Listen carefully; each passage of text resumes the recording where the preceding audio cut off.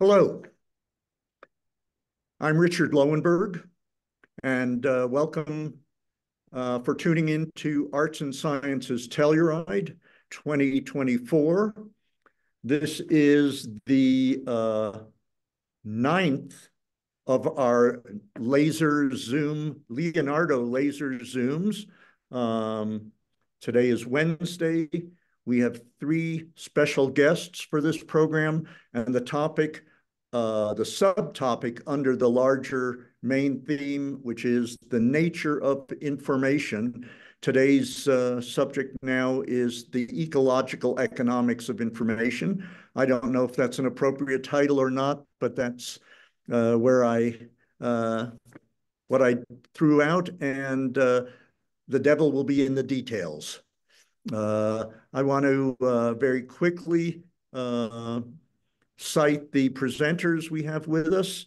Raphael Arar, who is in Portland, Oregon, and Jaromil, Denis, Roio in Amsterdam, and Hi. Vangelis Papadimitropoulos in Athens, all variously involved in various aspects of our economic, financial, and informational exchange lives as we move forward, and especially as we look at the limits and concerning aspects of existing powerful systems of financial exchange, economics, and so on. And I think it's a very concerning, troubling, and yet wide open area for new approaches to how we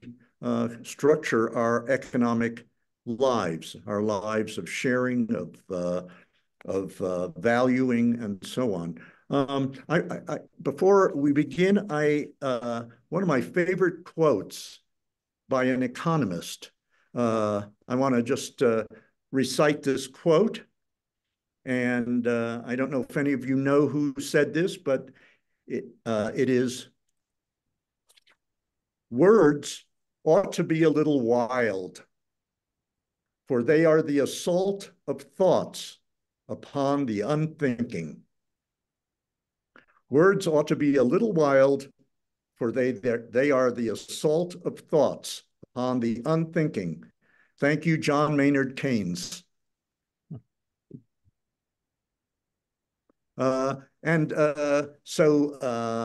Let's begin with Vangelis Papadimitropoulos, who's in Athens. He will introduce himself, give you a little bit of information as to who he is. I think he has a short presentation, and everybody will be doing short presentations, and then we will move into a discussion.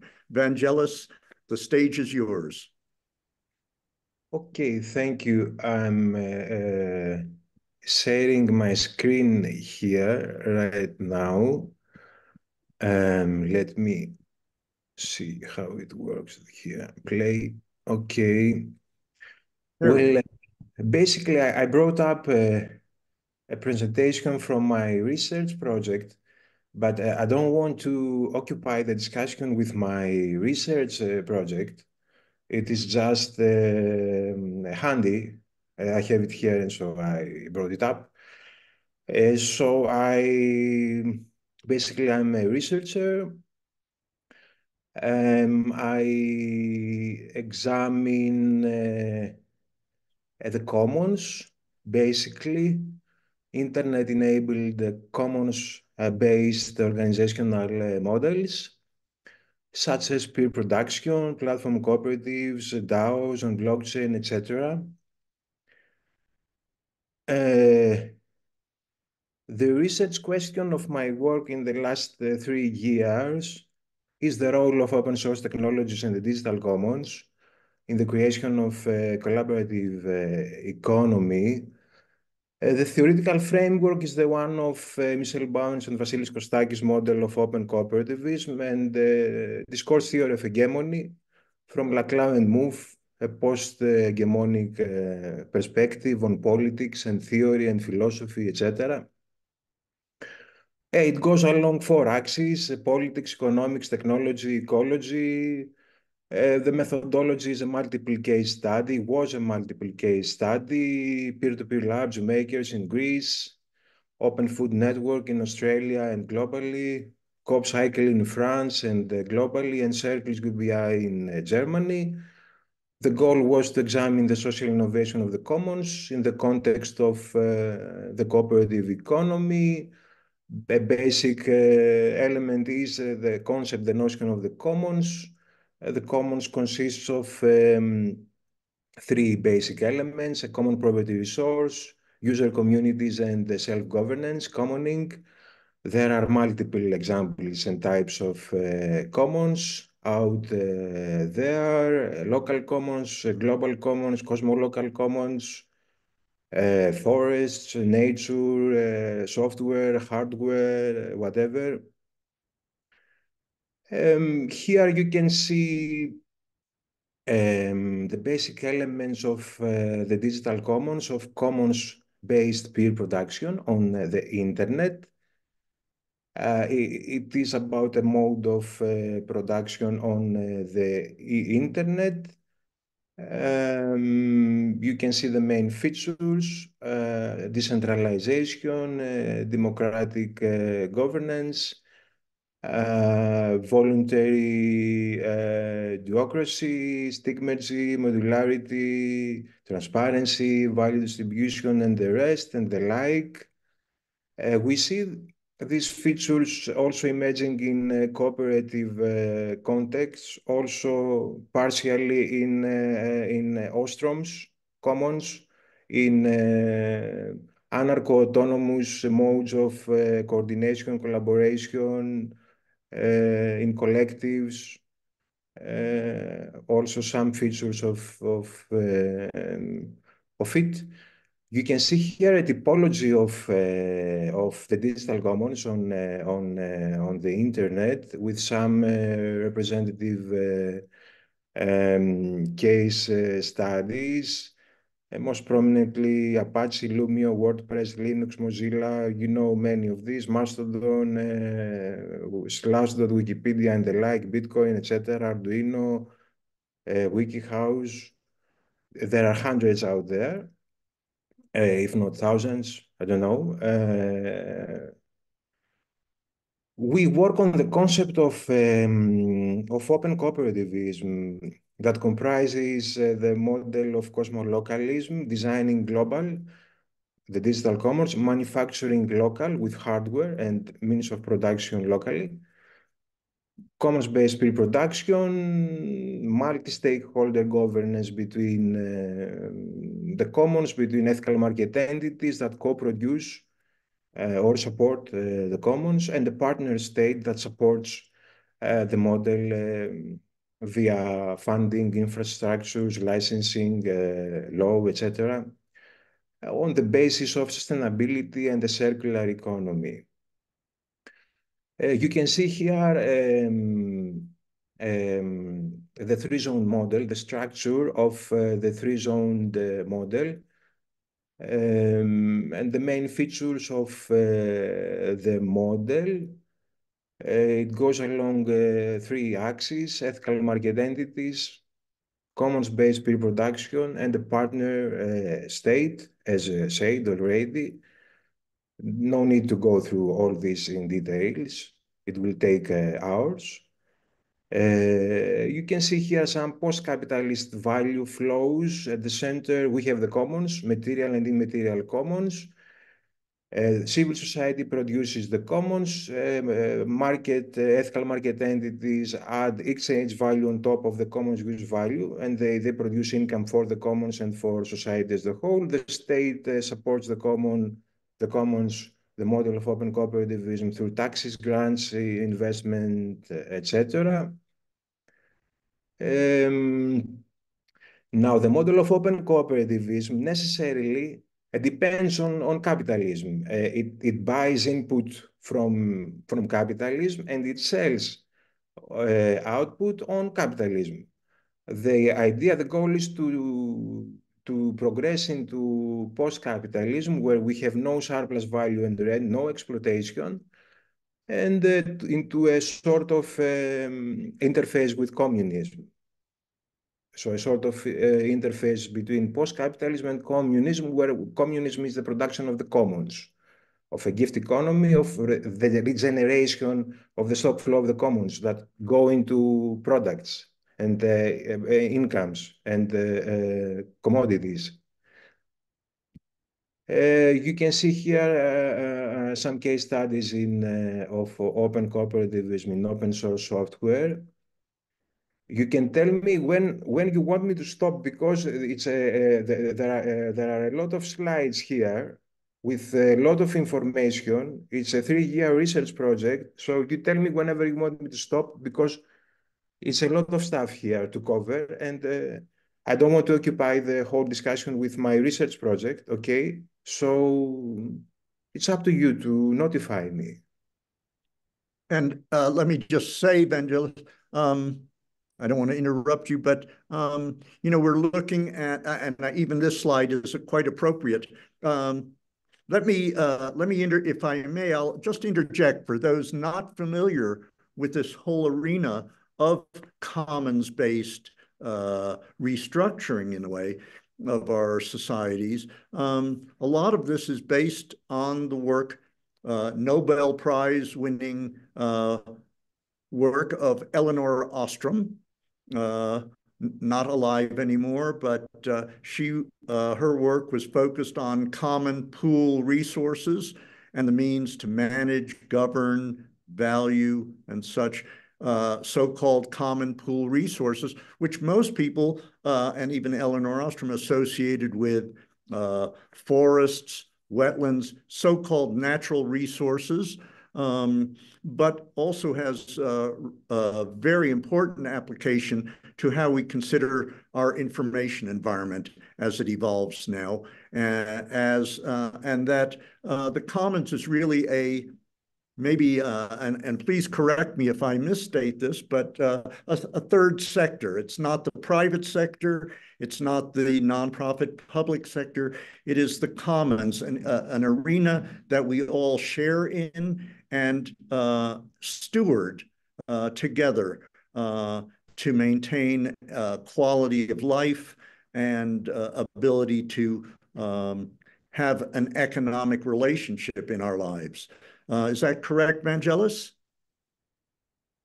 Yes, that's correct. I have classified the work of Elinor Ostrom in the literature as a liberal version of the commons.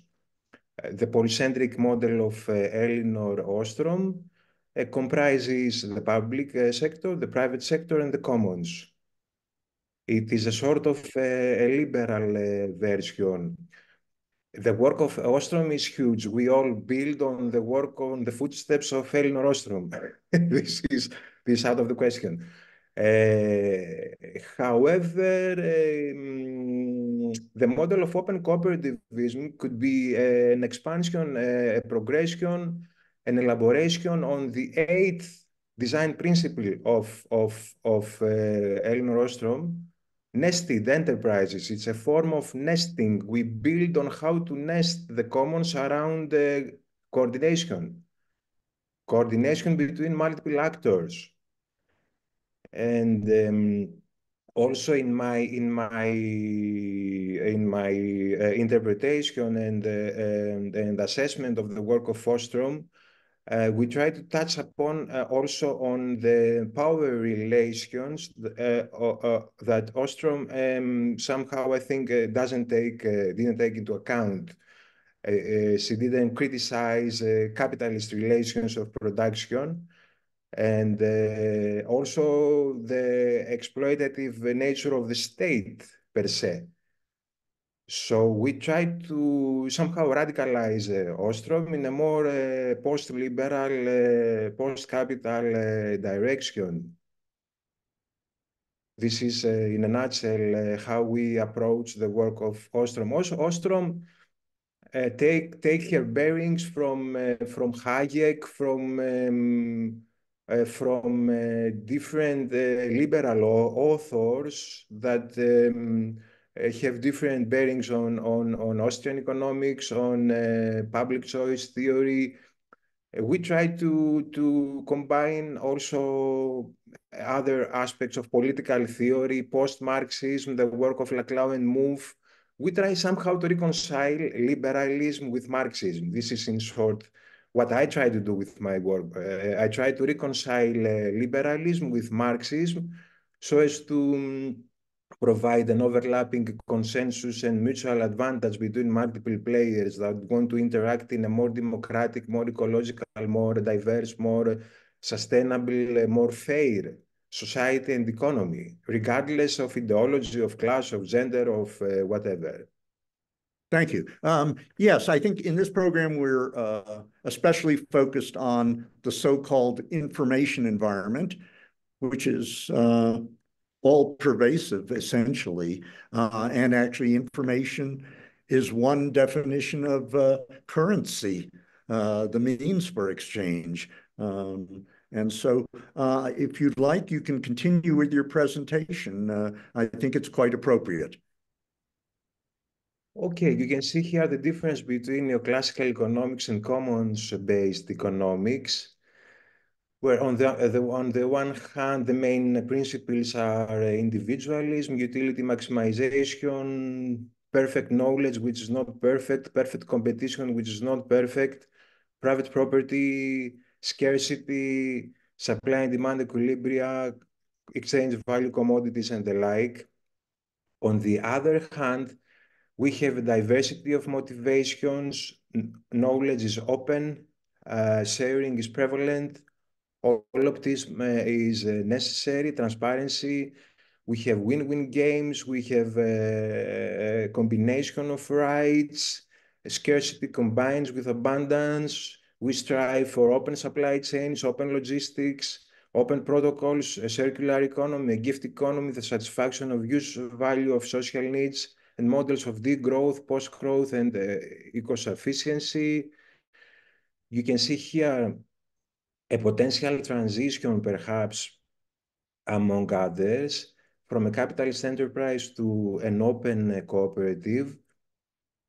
The problem with traditional and platform cooperatives is that they do not produce commons. In our view, in my view, they do not produce commons, so they have a problem uh, to compete with capitalism in terms of the commons. Open cooperatives can be more competitive in terms of costs, in terms of production, transaction, coordination costs. But of course, they have several problems that is not at the time to touch on these problems, perhaps a bit later. You can see here two different models today, political economic models, the one of green growth and the other of post-growth. It's too much information here, too much context and content. I cannot go through all this in detail, so let me move on. Yeah, the research hypothesis in our work is that the model of open cooperativism commoning can result in a constantly improving collective repository of knowledge, of best ideas, of practices, of resources that can all culminate in social innovation and democratization. And ethical market entities, be it cooperatives, social enterprises, or whatever, that have access to commons gain a competitive advantage vis-a-vis closed proprietary models. So perhaps capitalism is forced in the future to adapt to post-capitalism and to satisfy the classical principle from each according to her capacity, to each according to her needs. You can see here the advantages of open cooperativism vis-a-vis extractive capitalism, democratization, the production of commons, of knowledge commons, of free information, of multi-stakeholder, distributed, decentralized governance, value distribution, social innovation spillovers from anti-rival network effects, thermodynamic flows of matter and energy, sustainability, improved work quality, freedom, justice, equality, resilience, and the like. But there are several problems, of course. I will touch on some of these here. traditional and platform cooperatives alone cannot defeat capitalism for a lot of reasons. Money, capital, resources, etc., politics, lobbying, and all that stuff. So we propose the transformation of traditional and platform cooperatives into open cooperatives. But open cooperatives have the problem that the tragedy of the commons, they produce commons so everybody can take the commons and make money out of it and exploit the commons and co-opt the commons. This is the so-called tragedy of the commons that Elinor Ostrom most famously addressed in her work. Also, the commons bear significant production, transaction, and coordination costs.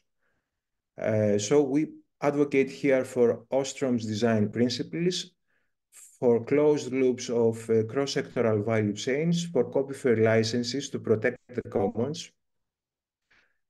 We advocate for openness within the model of open cooperativism and trade outside the model of open cooperativism with ethical market entities into a model of post-capitalism.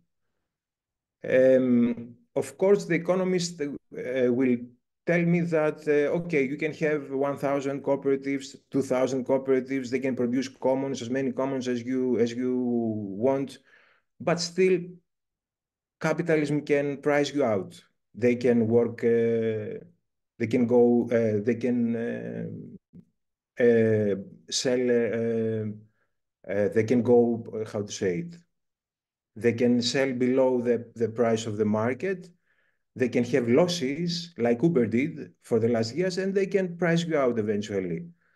So yes, in this regard, we foresee some scenarios of potential social transformation, many small victories that can scale wide in the future, or a big victory in the digital commons with network effects that can also disrupt the main incumbents in the market, and a big political victory, whatever it may means. And in combination with these and other scenarios, now there are many cases of cosmolocalism, of hardware, of software out there, of the commons,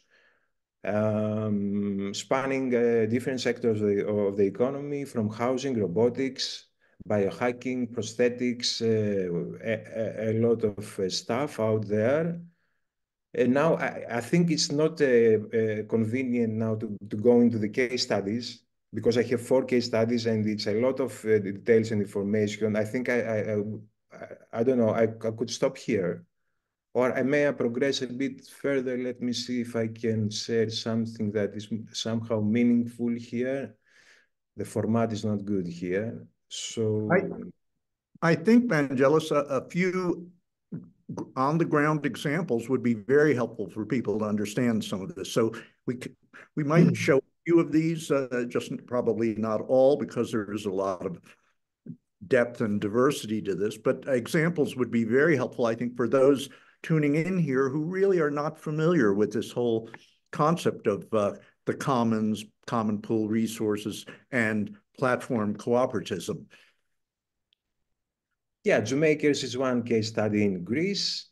They are inspired by FarmHack and L'Atelier Paysan in France.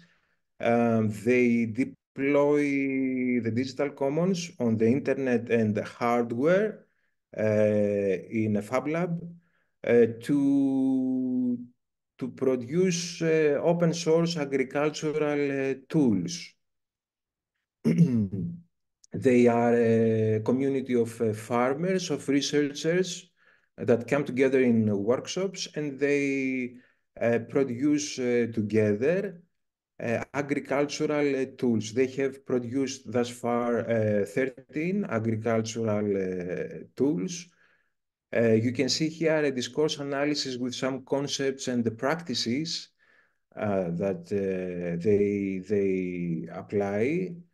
The value proposition is sustainability, technological sovereignty. They create open source agricultural tools. They advocate for open source agriculture.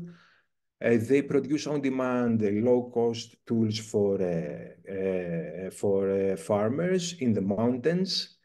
They get money from grants. They do workshops. They are transparent. The governance model is the one of participatory design. They get together and they design together the tools. The designs are open on the internet in depositories, different depositories. They apply democratic models, multi-stakeholder governance. They have progressed recently into a non-profit association. Then they comprise a diversity of legal entities. And I think we can see here that we can state that they innovate in terms of in the field of open source agriculture, in terms of commoning, sustainability. They promote the model of cosmolocalism. They have progressed into a multi-stakeholder association. There are challenges, of course. There is still low demand and slow demand and low and slow scalability. There is a lack of cross-sectoral value chains. They need to connect into other sectors of the economy to create an ecosystem to connect the value chains and the supply chains in different sectors, from agriculture to logistics to energy to whatever. So they pose a weak counter hegemony at the moment. So I think I could stop here. I don't know, whatever you want.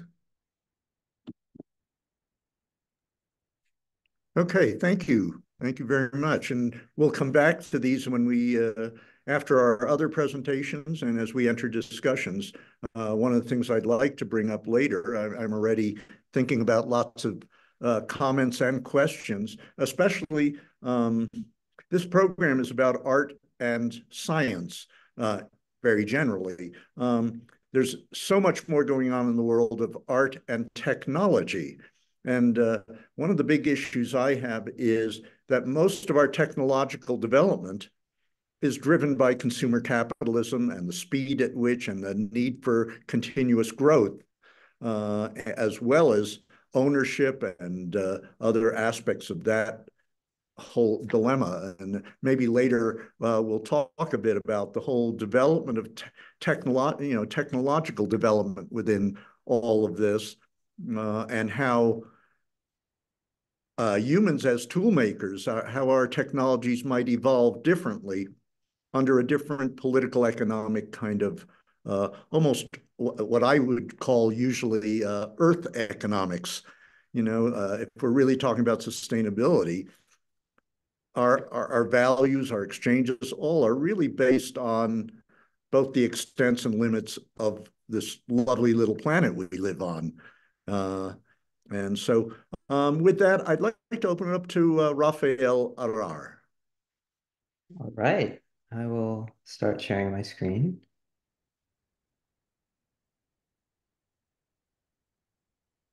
Actually, let's see.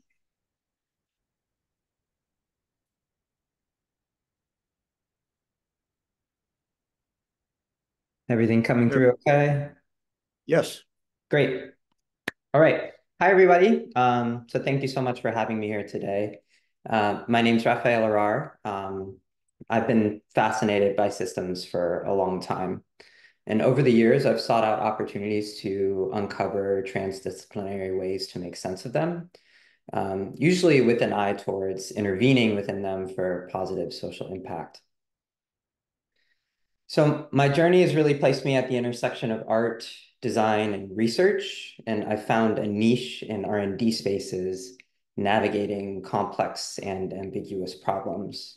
So whether through speculative design, discursive design, or research-based art practice, I've leveraged a hybrid background as a through line using these tools to raise new questions and shed light on critical topics.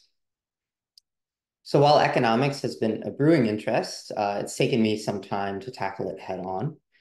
And I think the pursuit really emerged from applying art and design tools to social systems, as I always strove to understand the root causes of their outputs.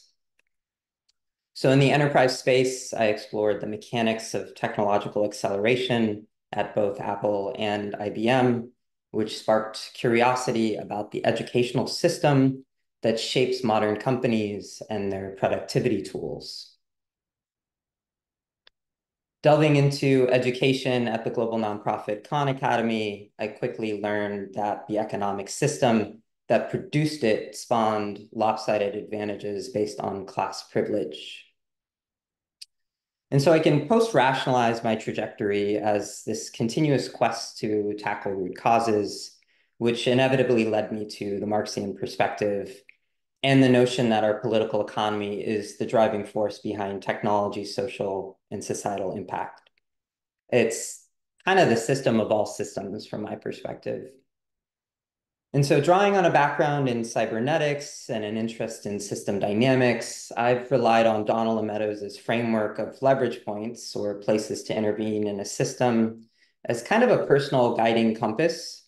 And in this framework, the paradigms and the power to transcend them actually stand as points of highest leverage.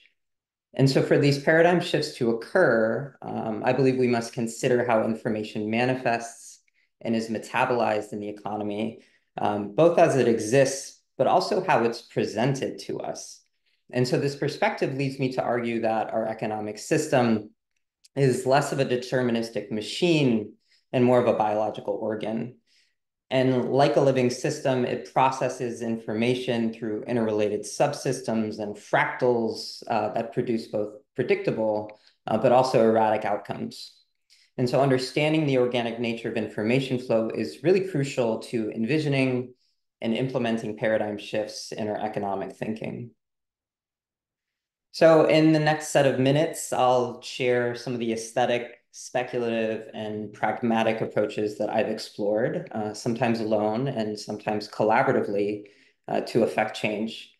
And while very much imperfect, these avenues have helped me at least offer a different perspective on political economy by both exposing gaps in the current system, as well as highlighting or imagining some of the alternatives.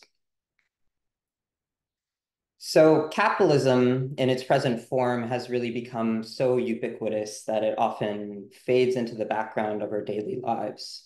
It's a system that can overwhelm us, which makes the process of tackling it head on nearly impossible, except I might argue in the speculative space. And so it's been both in these aesthetic and speculative spaces that I've attempted to make visible some of our current economic systems, hidden dynamics, and consequences. And so the projects I'll share aim to provoke thought and discussion about capitalism's nature, its impact on our lives, its relationship with our environment, and how some of its subterranean characteristics and implicit ways of extracting knowledge and elucidating information affect us at a visceral level. So time, as we know it, is the capitalist construct. And this piece called A Capitalist Clock segments aspects of our invisible digital labor as units of time and reinforces the tight coupling of time and money in order to raise awareness of some of our exploited online actions. See, every click, like, favorite, bookmark, reply, or search is an act of work capitalism ignores, but leverages for profit. And so the piece comprises exposed electronics, a solenoid, an LCD readout, and a microcontroller that drives its operating mechanics. It pulls a tweet or post from X, what was formerly called Twitter, and reinforces, pulls a tweet or post that actually references a time money idiom, which fires a motor that displays the text on this LCD readout. So a time money idiom might be something like, in my free time, that was time well spent. It stores it in a queue and ends up firing these off. And so it pays homage to the aesthetics of time card clocks and seeks to exhibit a kind of minute component of the invisible labor of social media that indirectly tries to catalyze a form of consciousness raising about how some of our actions are valued and processed in the digital age. And so here are just some of the methods that happens. So on the speculative side of things, this installation, which you see a photo of here, called an ecological oracle, attempts to turn the gallery into a microcosm of the social dynamics at play in light of our impending climate catastrophe. So the piece was exhibited at the Science Gallery Detroit, which is now the Michigan State University Museum, and attempted to engage participants in a game-like form where they needed to self-organize in order to maintain the system's dynamic equilibrium. So the work centers on this physical component, which are two beakers that represent the available water supply and glacial melt. And there's a peristaltic pump that transfers water between these two beakers based on the spatial environment's social dynamics. So the beaker on the left, labeled R, is the reservoir. The beaker on the right, labeled M, is the glacial melt beaker. And nested within it is a smaller beaker of red-dyed liquid, which serves as a metaphor for like the kind of aggregate of all the tipping points. And I'll explain how that works in just a moment. So the system monitors the number of individuals and total audible volume in the space that serve as proxies for urbanization and noise pollution. And these inputs end up affecting the water flow that can potentially trigger an undesirable regime shift if kind of this tipping point of the space is reached. So at some point, if there are too many participants or things are too chaotic for the way the system was calibrated, the water in the melt beaker ends up getting to a level where it starts to mix with the red-dyed liquid. And so there's a multimedia visualization that accompanies the physical component that shows real-time effects on a representation of Earth. So this is it in its kind of regenerative state, if you will, where it's within limits. And then this is it, what happens when the tipping point is reached. And so when that tipping point is reached, the game is essentially over because the red-dyed liquid mixes with the whole water supply, and any attempt to move things back to equilibrium is futile. So the piece is intended to serve as this parable of the kind of social dynamics that are at play in light of combating climate change, that prompts questions about things like the role of the individual versus the collective. How do we collaborate? And how do we actually apply long-term thinking in complex systems? So having explored the limitations and contradictions of the current system, I'll now turn to alternatives. And so these projects range from aesthetic provocations to speculative models, and even the start of some pragmatic implementations. And so each that I'll share offers a unique perspective on how we might reimagine our economic system in more goals-based and values-aligned kind of ways. So your money is no good here is the piece you see, which is essentially an inverse vending machine of alternative economic models and anti-capitalist strategies, all of which attempt to abandon currency and monetary approaches. It's a piece that subverts capitalist icons to expose alternative economic models to participants. So the interaction model is quite simple. Participants enter a coin, which is immediately returned. And there's a receipt printer at the top of this piece that produces a slip that says your money is no good here with a QR code. That QR code will lead you to information about a random non-monetary economic model. So the piece pays homage to imagery such as the piggy bank, the vending machine, and the ATM, in an attempt to thwart expected interactions and elucidate some of the alternative structures. And it really serves to make a small dent in the notion that anything can be bought by encouraging participants to explore some of the non-monetary economic systems that have either been tried or currently being tried or have just been imagined.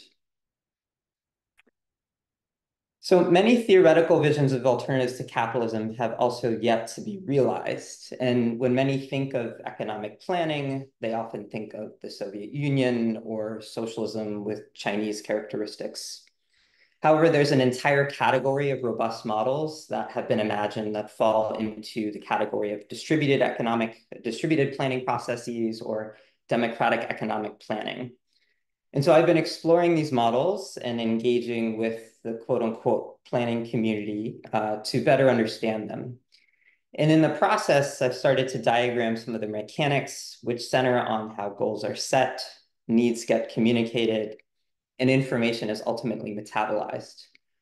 So here's the first diagram in this series, which is a depiction of how economists and computer scientists Paul Cockshott and Alan Cottrell think of the planning process working out in their model for what is often referred to as cyber communism, really taking the kind of failures of the Soviet Union in the planning process and actually thinking how computational power can help realize them with a slightly more democratic and distributed bend.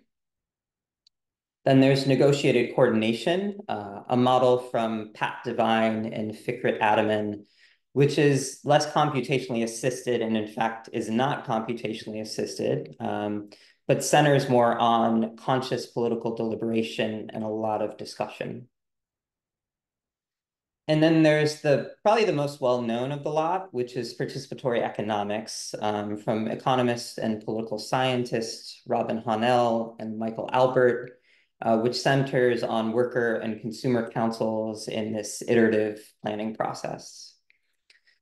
So by extension, I've considered the kind of speculative software that might support their realization as perhaps an effort to both make sense of them, just kind of the way my brain works, but also highlight some of the potentially problematic or bizarre areas of them. And in effect serve as these like catalysts for future discourse or conversation starters. So this interface here and this one are both for trying to think through how a planning application might work for participatory economics.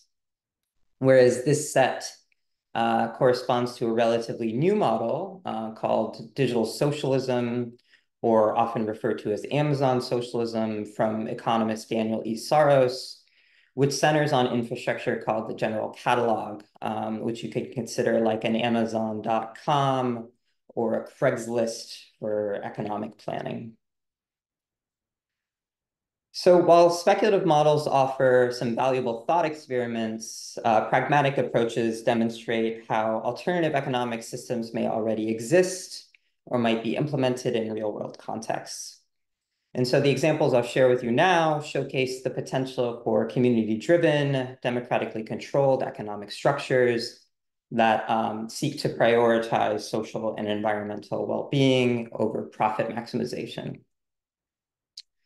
So here's a diagram outlining the work of Cooperation Jackson, a grassroots initiative in Jackson, Mississippi, focused on building economic democracy through cooperative enterprise, and some of the components of their Jackson Kush plan.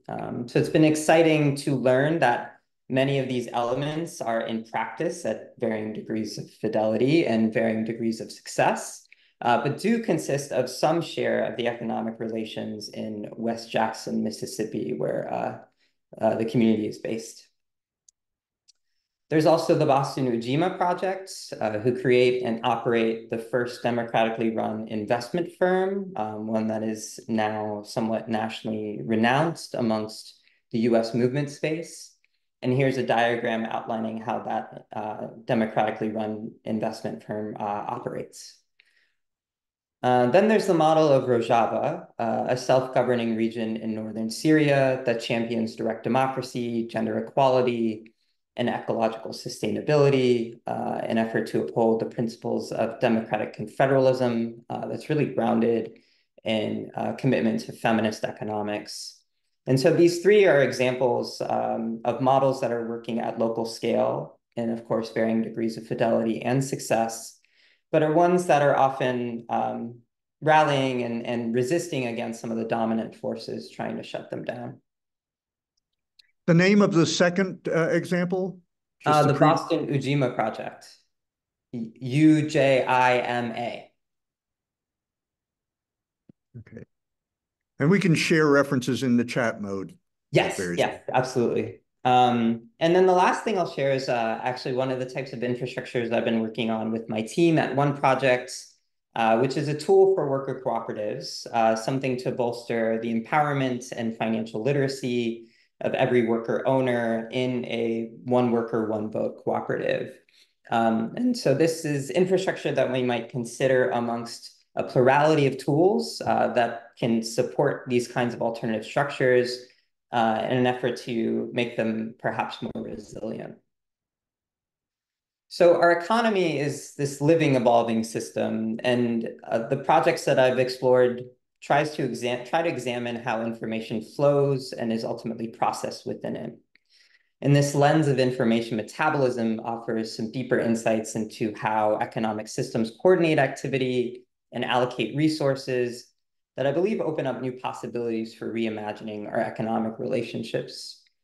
And so this journey from critique to alternatives is ongoing and really requires continuous engagement and collaboration across disciplines. Yet as artists, designers, researchers, and the general public, we all play a role in shaping an economy that serves humanity and our planet. And so by questioning and exploring how our economic systems process information, I believe that we can work toward a future where these systems evolve to meet the needs of all. Thank you all very much.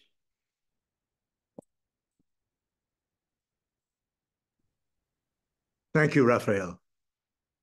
That was excellent, actually. And let's move right away over to Jaromil in the Amsterdam region.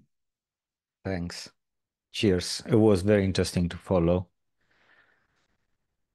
And yeah, I hope to add something from the technical angle, indeed, as Richard mentioned before. First of all, I just like to introduce a little bit the background where I come from with my organization. DynOrg is an European nonprofit. We work as a free software foundry, so we do software, we don't do services. We have now more than 20 years of expertise, and we do software because it has a value for its impact. Often software, which is growing of importance at even too fast speed today, software is made because it makes profit. So this is probably 99% of the software made commercially. And we like to do the software that perhaps doesn't make a profit, but it really has an impact in society. And we believe that this impact, this positive externality has a value as well, and comes back to everyone working on it. We are inspired by the GNU project and the Free Software Foundation. We are very closely working with them. We produce one of the 100% free distributions that the FSF recommends. And yeah, it's not a mainstream one, Dynabolic, but yeah, believe it or not, the mainstream GNU Linux distributions, they are not 100% free. So we take care into details, and we are greatly inspired by these four main freedom concepts about software that are an important reference for understanding also the rest of what I'm going to show you. We don't stop to software in doing software. We don't stop to technicalities or the technical process. So if you want to have a bird's eye view, what we do is divided into these four areas. There are three pillars in our foundation. One is interdisciplinarity as a methodology, so involving artists, economists, philosophers, architects, ethnographers, anthropologists. When we do something is very important, and we proceed by first analyzing the human side of things and then applying technology if it fits. And I think this is a very important course of action for technologists. So we tried not to be solutionists, and the second pillar obviously is free and open source software as a licensing, and the third is respecting the environment. And this means looking at how economies can be sustainable, but also very simply, it means at looking that our software can run on old machines, that you can recycle a computer and still run software, that software doesn't require you to buy a brand new machine. And we think this is a very simple concept. It has a high impact on the environment, and it's also a passionate subject for technologists because it means you have to optimize your software. Rather than throwing hardware at it, you have to really study how to make it run on machines that are older. Digging deeper, these are like some of the roles that we take as a think, do tank, as we like to define our operations. And we work very closely, obviously being in Europe, with the European Commission. That is our main partner. We support these two campaigns within Europe. One is public money for public code. Obviously, licensing is very important there.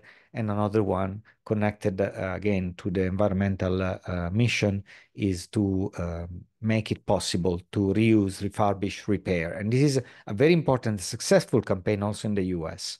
So I'm very happy that we can report some success. Public money for public code, well, yeah, open source is being very popular also among the big tech giants, but it's not always the case for research projects. And we do our best also in the cascade funding that we coach for the Commission. So down to the code, if anyone watching wants to see what we do in practice, this is our one of the ways to navigate our code.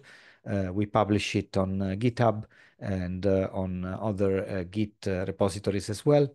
And yeah, have a stroll around and you'll see. More on the institutional side, we started as hackers, you should know, like 20 years ago, and now we have partnerships that span across the globe and touch some also important institutions. And this is just a quick and not updated map. We are just joining the W3C as we speak, an important standardization body that has always operated within the boundaries of free and open source software. So we are happy to build bridges there. And by the way, we are also opening a new community group there at W3C. So keep an eye out for our labels there. More important, we work, as I mentioned, among many people. This is an example, the people behind the Interfacer project, which you can find online. It is a federated, self-sovereign repository for open source hardware designs that you can download there. And this is a group picture with our partners from Germany and the Netherlands and Italy and Denmark that joined into this project with Fab City OS. So I think the best touching point that I have with the discussion, especially being about information, is this project that we did for the European Commission back in 2016. It became a flagship project, so an example that for projects to come, and also a building block for what has been later on the GDPR legislation, the General Directive on Privacy, that the European Commission imposed on the usage of data in Europe and of Europeans elsewhere. In this project, we pose very simple questions, and they are about who owns the data on which business is being done in cities. So we operate in the smart city concept, and we want to reclaim the smart city. Why? Because cities are very dense settlements, and desired needs travel very fast in them. They can be very populated. In this case, we worked with the city of Amsterdam and the city of Barcelona, so two major cities, high in tech and in flow of people in Europe. And we ask where it goes, all the money that is done with connecting desires in a city, like, companies connecting people demanding and offering things like Uber or Airbnb or Tinder, you name it. People being connected over needs and demands. They generate value if they are facilitated. But this value can be generated if the data is available somehow. And we noticed that it was siloed through big companies that profit over them, but also closed completely the playing field to other companies. In particular, in Europe, we didn't have entrance for local companies. So data that was local was actually exploited globally. And we try to look at ways to make data commons, not really private data, but aggregated data, and anyway, a conscious exchange of data as a commons on which to build new services that may be not only commercially oriented. So this was the origin of our adventure, actually, with the European Commission. One of the most recent projects, and you can see here the evolution of what we want to do in the space, was Reflow, a success story. You can just scan the QR code. You will hear the report by the European Commission about it. It was a 10 million project involving 6 cities this time, and we analyze the flow of material flows coming in and out of cities. This was very important to actually model a system that can trace the agency of resources through events by agents. So we work on a model that is a digital product passport that can trace flows of value. We've been very advanced with it, and I'm happy to say we just published an open access article on Springer about digital product passport and our journey applying the value flows vocabulary, which is a vocabulary that was developed in North America actually originally, and we work closely with the engineers that conceptualized it. So the journey was very interesting. We tried to apply an existing vocabulary. We built only open source software. In this case, we use a stack that was originally built by Ericsson. So we used languages that is the Erlang language and the Elixir stack, so a very performant stack on top of PostgreSQL to build a software that can serve the purpose of tracing materials, tracing stuff. So the story can be very long, and I will not go in detail, but I want to stay still on the theoretical here and let you understand one thing, that in these projects we work on fairly complex setups to allow people to govern the data, and this complexity bites us all the time. Whether it's used against us or for us, algorithms, the complexity of algorithms is something that is subjugating people, especially when they don't understand, when we don't understand them. So they can be used as you see in this artwork by Pavel Kuczynski that I love very much because it gives you immediately the idea of the phenomenon of Pokemon Go. It just creates an algorithm and a currency system, a reward system can create an incentive that is immediate and it's addictive and can actually bring people to do things that are nonsensical, like crossing railroads or flooding a place or the entrance of public places looking for incentives. So where I'm going here is connecting the algorithms with the data. And what I'm pointing at is the complexity of these systems. I think that the next steps that we need to do are in taming down this complexity because, and here I come with the interdisciplinarity, because we need more people hands-on on these systems, because the technocracy that is built around the building of algorithms, that is actually empowered by the knowledge of algorithms, is the mal du siècle, if you like, the real enemy right now. We have an enclave of technologists that know code, and we can make people understand better code, but we can also make code better understandable. So here I pose a fundamental question here that is philosophical, and it's for all the technologists that are listening. What are we developing the tools we do for?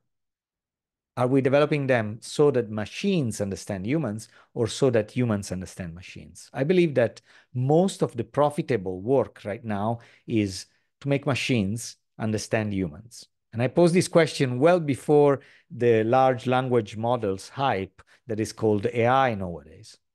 So I believe that it is a more ethical step. Perhaps it needs some sacrifice nowadays, but it will bring great success in terms of serving society, that we have technologies that are understandable, that are deterministic, perhaps. So here I am already launching a bullet against the AI hype, the artificial intelligence hype, because we are talking there about technology that is mostly non-deterministic, cannot be demonstrated that an input led to an output. There are many aspects that we need to take into account when answering this question. But the fundamental one is, at the end, who we want to be in charge. As a practical solution, I worked in the past, now 2018, it was like 6 years now. This is a project that is version 4 to a virtual machine that can execute cryptographic operations expressed in human-like language. It is called Zenroom. It's, of course, open source. You can download it and run it pretty much on every computer, Windows, Apple, GNU Linux, as well into a browser. And you can fit it into a chip. The virtual machine is 2 megabytes of payload and operates in less than 2 megabytes of RAM. It's very tiny. It's ready also for IoT. How it looks like the language. You see on the left code that is processed by Zenroom. And on the right, you see the algorithm expressed in a sort of Mathematica dialect language. And on the left, you see how it's done, this code.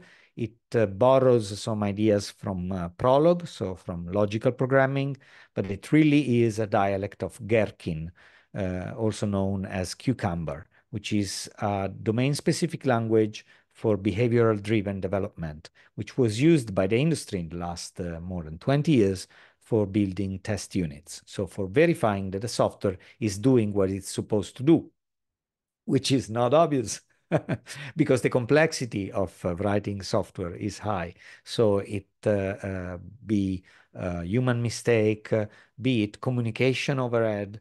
In my experience as a software architect, I must say communication overhead is huge. When you have a domain expert, you have someone that has researched a field for more than 10 years and knows what goes where. In business, could be someone expert of a business logic that knows where the percentages fall and how to cut the pie. And this can be very complex because imagine a system in which you have oh, pardon, I have to connect the battery here. Yeah. Imagine a system where you have a grid, an energy grid, and you are producing a plus for the energy grid and you are selling it back. There are so many things to take care for and parts of infrastructure that needs to be rewarded when used. So these are very complex systems, and sometimes they change from one place to another. So this is what I call domain knowledge. Domain expertise can be so complex, and then you have to communicate it to programmers that are able to put it into code. So this communication overhead is enormous. And I believe that most of the big firmas of tech with agile inceptions and whatnot, they work more around this than to write code, which is mostly 20–30% of the work at the end. So you see, when you empower people to express themselves better, and give orders to machine, you can make it much easier to develop technology that serves humans. So this is the gist of what I wanted to say. Richard, you know my work for longer, and you know that I've been involved in a complementary currency development. So I like to draw a tie also there. I had the honor to work with people like Bernard Lietaer, Margaret Kennedy. We lost many big thinkers in the sphere of complementary currency. And of course, you quote Keynes, so that is a great inspiration for many things we do. One of the articles I mentioned in Springer is really a readaptation of Keynes' concepts for the economy of Fab cities and Fab labs. What I like to say is that what you see here as a product, as a tool for doing cryptography, is definitely developed because all the complexity that I have seen people have to face when dealing with a wallet, just a wallet, that is not what we are used to. It's not like where we put cash in, but it's a mobile phone that is connected and can translate and can withdraw or deposit. All this sort of complexity is enormous, and is overwhelming, and it's also a big responsibility. So what I went from the social wallet research that someone may have heard also, like we did 10 years ago, we went to develop cryptographic tools that empower non-coders to develop their own way to deal with the economy. So this is a meta level, let's say. I am totally with Bernard Lietaer when thinking that the future, it is a resilient ecology of currencies and of values. And values must be contextualized in terms of communities, and they must be appropriated. So in this scenario, I believe that the way to best provide people with technology is not to sell them or make them adopt a wallet, but to give them tool to create their own value flows. Thank you. Thank you, Jaromil. Thank you.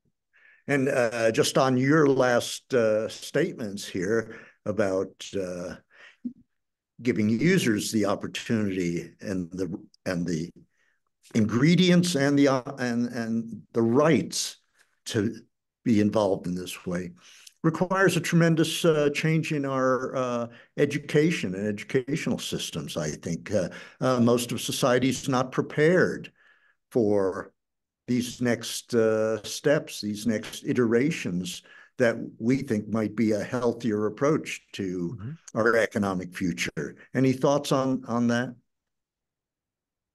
How do we prepare a populace to really be responsible participants?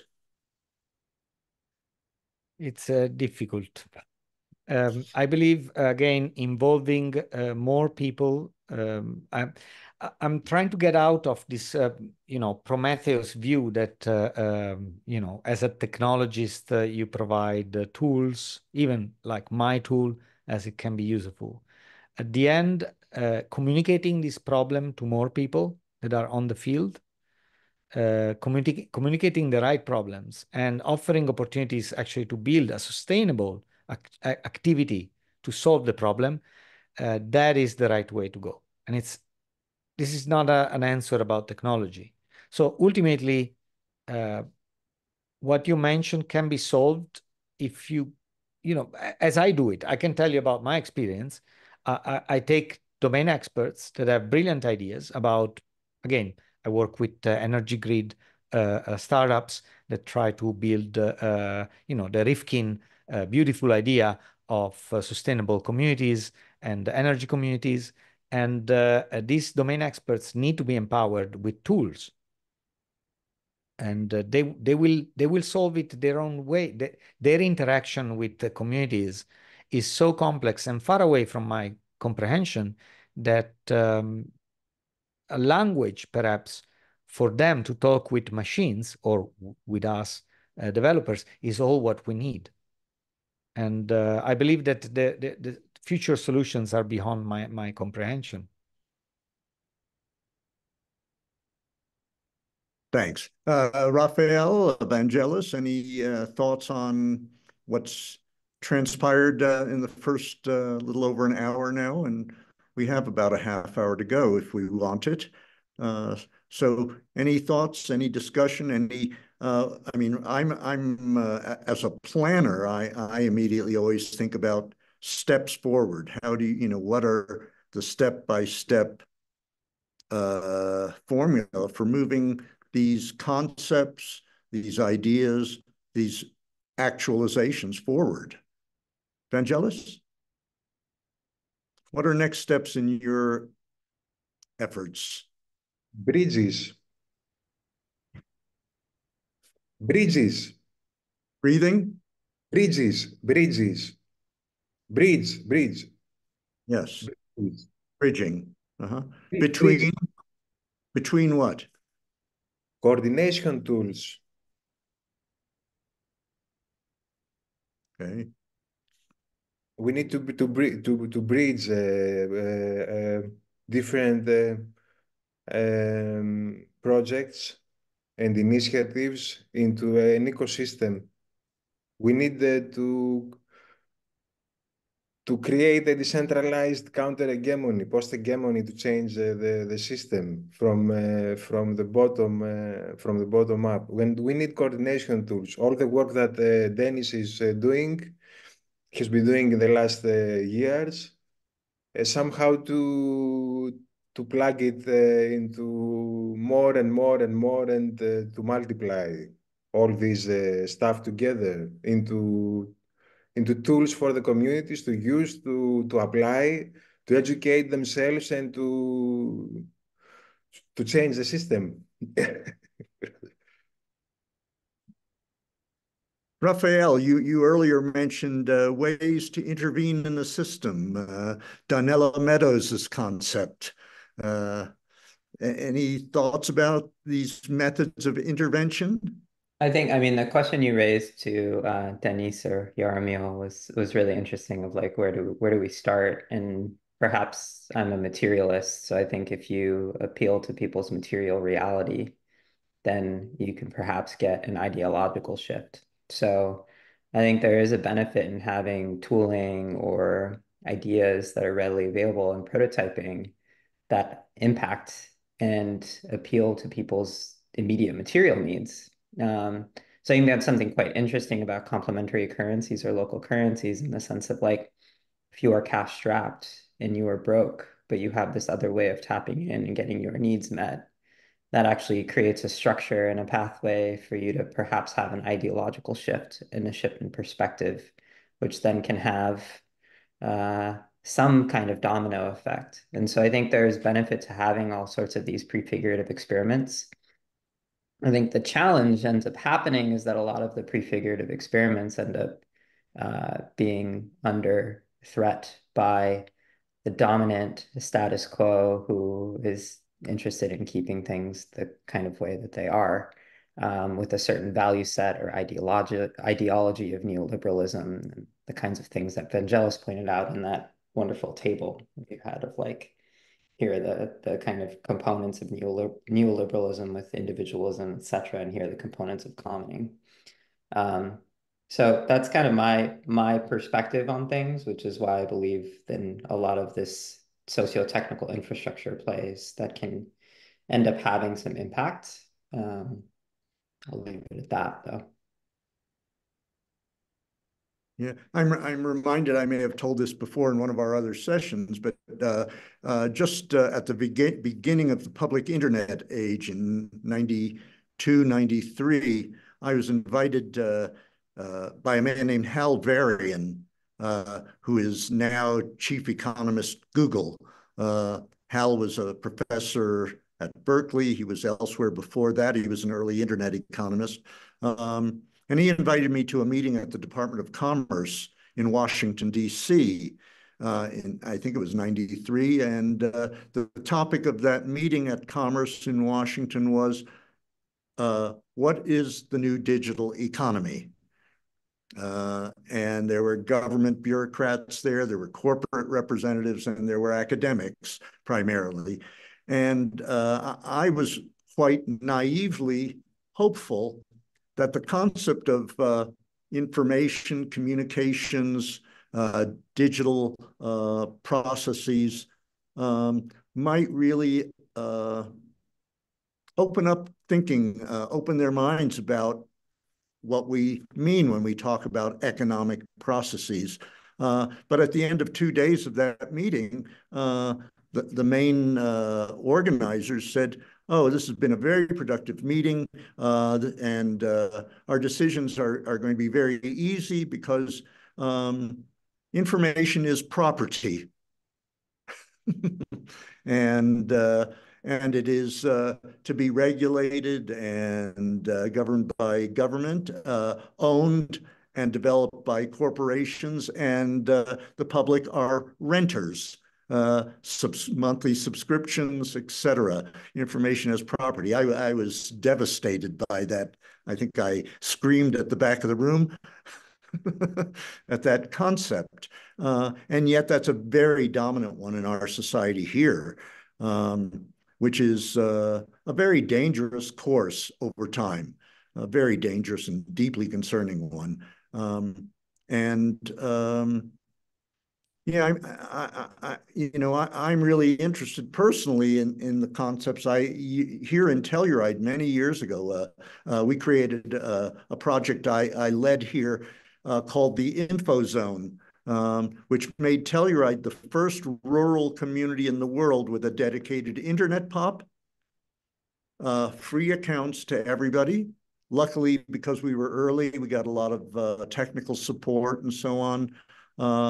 But this community still speaks about what the Info Zone did to really transform the schools and education, the library, the local museum. We're sitting in the library, which was one of the first digitally connected libraries in a non-urban environment. This community at that time had under 2,000 people, an ideal test bed, actually, for doing things. And we're very far from that today. I mean, those kind of concepts have really been marginalized, which concerns me because of I think, the good work that you are doing, that we're doing, this exploration and essentially a series of ongoing demonstration projects that are part of a learning environment. We're creating a learning environment that has actualization at various stages. Any thoughts about just the process of moving forward and some of the things you're doing next? Or is that just too general? No, it strikes a chord, and the Info Zone is indeed a very good reference and milestone. In the Netherlands, we had the Digital Stad, and in Italy, we had some BBS movements I was also part on, like you remember, pre-internet, and we campaigned. We lost, but we campaigned for providing citizens with free email given by the town hall, which gives you an idea of the mentality that we had. We thought that the infrastructure as communication infrastructure should be a public good. Fast forward, UN, well, symbolically declared the internet a human right. It's mostly symbolical nowadays. Okay, yeah, we have Wi-Fi, we have connectivity for everyone, but what runs on it is not obvious. And I believe what is coming on in the future is a contested ground on identity and authentication, because obviously after the advent of Bitcoin and blockchain, was GIST is you can actually authenticate things online. You can make digital assets unique. That we like it or not, this was a big revolution in the way information is conceived in the digital dimension. So now there will be a race to authenticate and to mark identities. So there are new standards. The US has done already a pilot with driving licenses that are digital. In Europe, there is work being done on the new European standard for identification systems and verifiable credentials. And I think that this is the ground in which we should be entering, and we have entered the discussion, to make sure that these standards are interoperable, that they do not reproduce another pyramid like SSL was for web browsers, to apply wisdom that has been largely developed in groups like Web of Trust by people like Christopher Allen, the people that have developed the distributed identity systems at W3C. So we need to take this wealth of visions and work, progressive visions, and make them flourish. I'm not sure we will be able to. I see a lot of institutional resistance to this. I see a lot of fear. In good faith, I see people that fear decentralization in the old school institutions. And we need to make them understand why interoperability is important, why identity should not be released by one single point of failure, why revocation of identity should not be at the push of a button. I make you simple examples. Right now, most theories in Europe are about having an identity wallet with a revocation system that is anonymous and can be revoked by a central institution. But imagine that someone like Orban gets elected in Hungary, and a journalist writes things that Orban doesn't like, and he has a one-kill switch that can revoke the driving license, the ID of this journalist without even finding where he or she is. So ruin someone's life without any revision. So there you see that we need to enter the space and advocate for threshold revocation. We need to have a peer-based stakeholder system that doesn't allow one issuer to revoke, but we need a review system. In case we could call in the Association of Journalists to review the revocation of anything that has to do with journalists in a country. And I'm making this example just to give you an idea of how political is this. It is technopolitics. And we need to take back to these theories that Armin Medosh has been talking about, and all the good people in Vienna, Felix Staller, and all the people that are writing about these things, and we need to bring them forward to the institutions, or we will lose them. And then we will go just lunar punk, as some people are doing. I don't blame them for this, and just lose completely all hope in the institutions, which young people are very good at. But growing older, you know, there's drawbacks. And personally, I do want the institutions I live in to be better, to improve, and to understand what I'm talking about. Anyone? One of the concerns that's come up in some of the other Zooms we've just been doing this week is the whole area of back to philosophy in a way, to digital logic, binary Boolean approaches to information processing, which has become a dominant imposition, not just on technological development, but on social processes. Unfortunately, I think digital logic is having a real concerning impact on how on the nature of bureaucracy greatly, and on also those who are not prepared to understand some of these concepts and who feel increasingly the burden of information overload,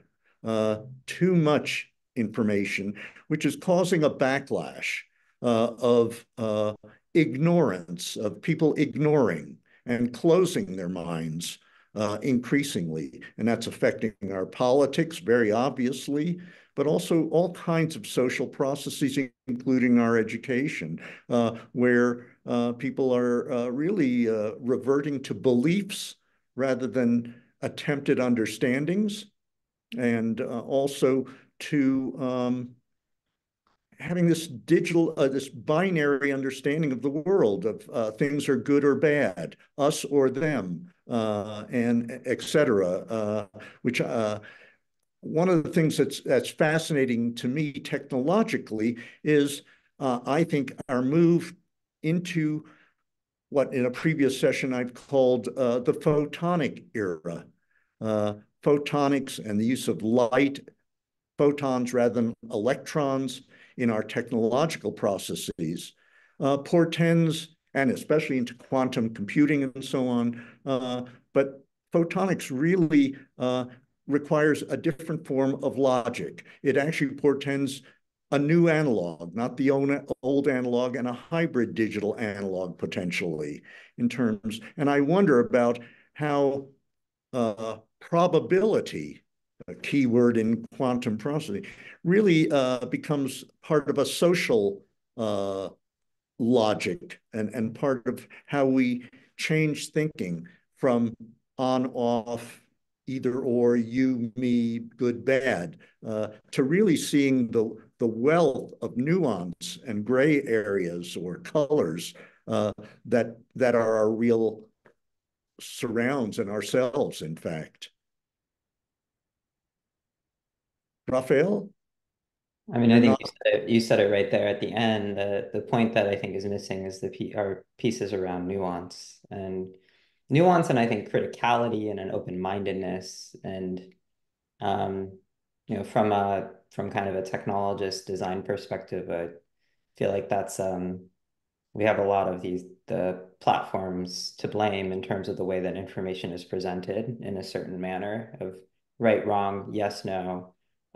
These kinds of curated feeds, oftentimes that they're not actually trying to highlight nuance. I don't know, something I've been thinking a lot about is the opportunity in this AI boom to actually try and surface some of the nuance in the ways that we're receiving information on whether it's social media platforms or throughout, of just being like, how are you actually using large language models or AI in a way of not force feeding or spoon feeding what one should think, but raising critical questions as to what a source or a particular piece of information has not considered or left out.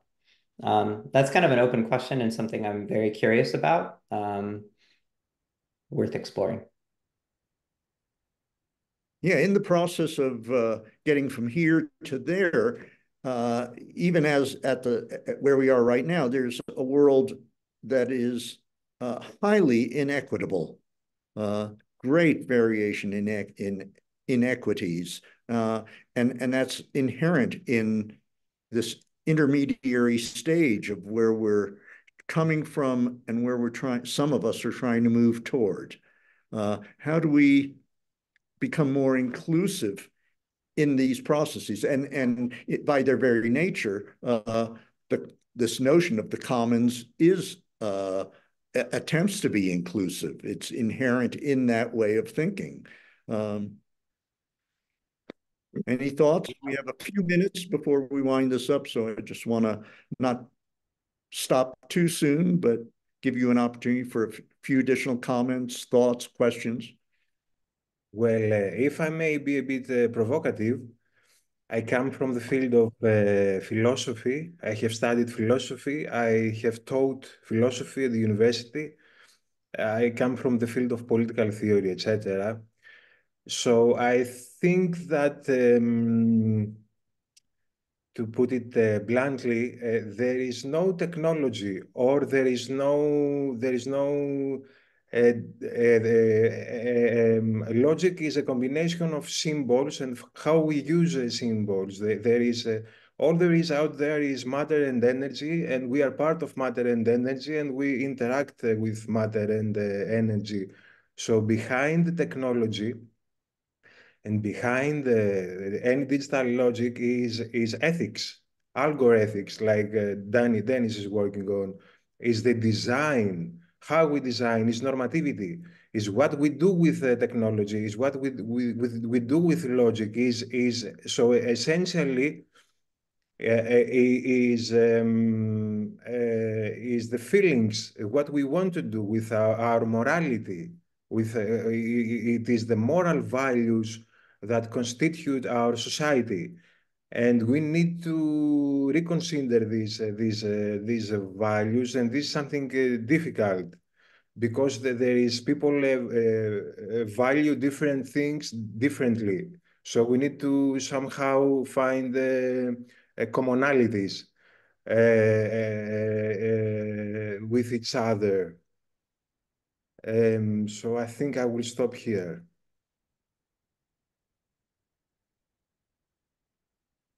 Jaromil, anything?